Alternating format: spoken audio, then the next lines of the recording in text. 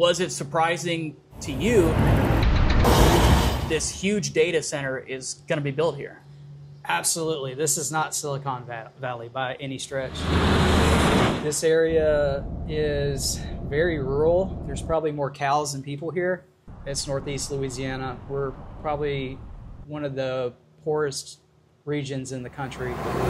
Everything has happened so fast. We don't know exactly how residential bills are going to be impacted, and that was designed intentionally by Entergy and Meta. The last 5 years, Entergy's already jacked our rates up 23%. We don't know what this is going to do. Are people in North Louisiana just going to have to pay for it, or is it going to affect the entire state? The brunt of the costs will go to Entergy Louisiana customers, and so that will affect residents across the state. What about people who say this is going to bring a lot of jobs? This is going to transform Louisiana. I mean, this could make Louisiana a data center capital, a big player here. I hope that's the case.